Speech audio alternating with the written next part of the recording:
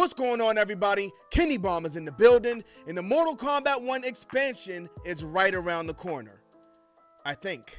Which means new characters will be added to the game, but not only new characters, new guest characters will be added. And I know everybody only wants Mortal Kombat characters, but guess what? Guest characters will be added. It's just the world we live in now. So if we are getting guest characters, which characters should they add to this game? We got to talk about it.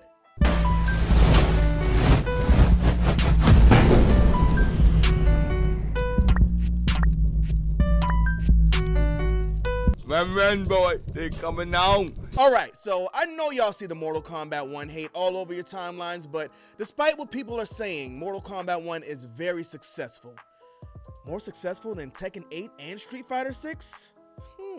We'll talk about that tomorrow, but I say that to say I think we will be getting at least 3 combat packs based on how Ed Boon talks about the future of this game. And in Combat Pack 1, we got 3 guest characters, which means if we get 2 more, we could potentially see 6 more added. But I don't know. Maybe they go all Mortal Kombat Edition with one of these packs, and we get less than that. So today, I'm going to be giving y'all 4 guest characters I would like to see added to the main roster, and then I'm going to give y'all 4 guest characters I would like to see added to the cameo roster. Let's get into it. Revealing the first set, and this one is going to be pretty easy because we have Harley Quinn and we have the Joker. Now, yesterday we did a video talking about which guest character should return to Mortal Kombat, and I said Joker should not. We've already seen him in Mortal Kombat 8.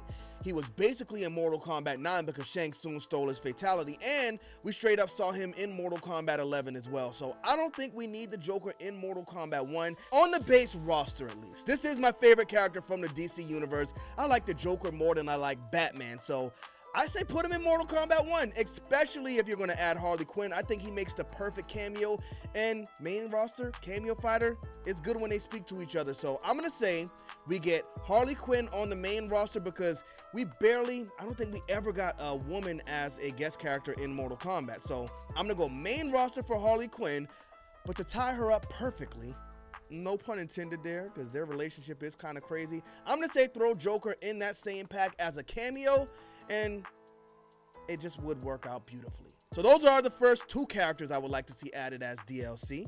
Let's go ahead and move on to the next set. That pairing makes me want Injustice 3 even more. But revealing the next set, we have, ooh, that is General Bison. Woo-hoo-hoo-hoo. And we have Akuma.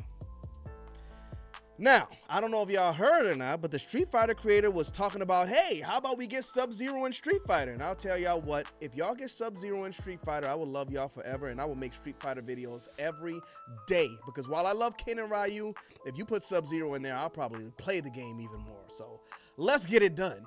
But if y'all want to have Sub-Zero, y'all got to give us something back. I mean, we got to scratch each other's backs. And if we look at the perfect Street Fighter characters that could be added to Mortal Kombat, I think one is General Bison. One I really don't see people talk about a lot, but this guy's crazy.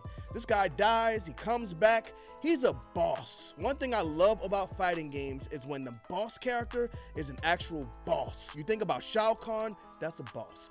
You think about Bison, that's a boss. You think about Duro from Virtua Fighter, it's not a boss. I might get some flack for this one, but I don't even look at Heihachi and Kazuya as bosses. I think Ogre was a better boss than both of them. But hey, Mortal Kombat 1 was Shang Tsung and Quan Chi really giving us boss vibes. I don't think that was the case either. But back to the matter at hand. We have General Bison and we have Akuma. This one kind of got me on the fence because Akuma's already been in Tekken. Do we really want him in Mortal Kombat on the main roster? But I think these are the only 2 characters that could possibly work because they're not going to let us knock Ryu's head off. And I don't want to see Ryu as a cameo doing fatalities on Mortal Kombat characters. Doesn't work for me, brother. I say Bison would be really fresh. So do we put Bison on the main roster or do we put Akuma as the cameo? I think that's what I'm going to settle on.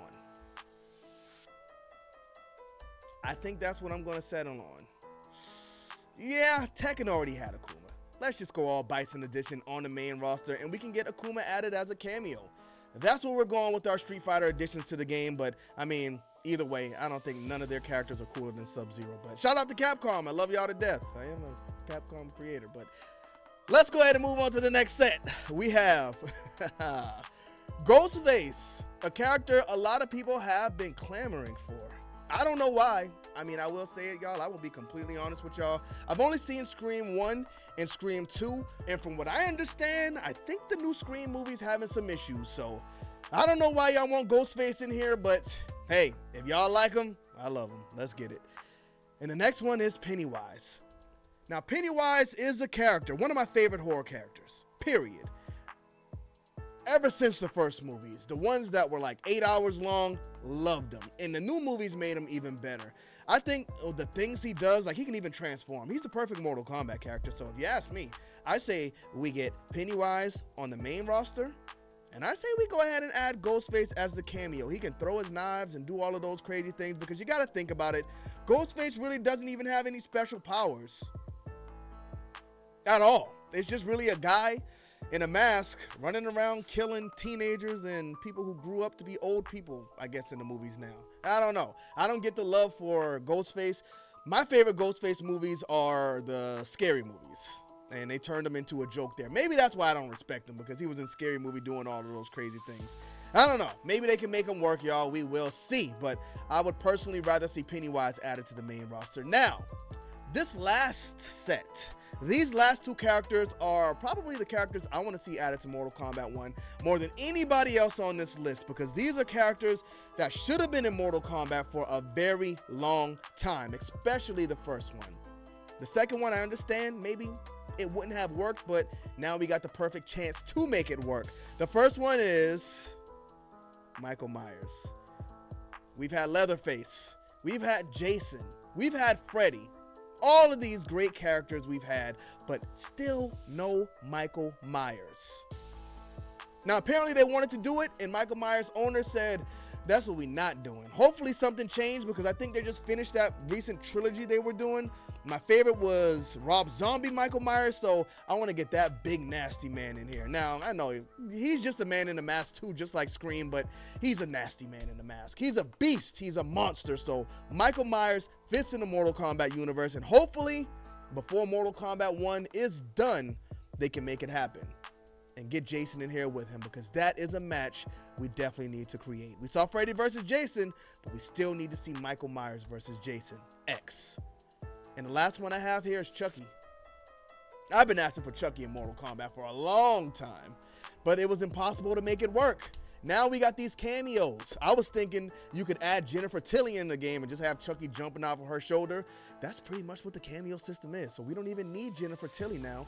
We see Farrah. She can get on the character's back and do it up. Chucky can do the same thing. Look at him with the strap. And I want to see Bride of Chucky in there with the rips in his face. Not TV show Chucky.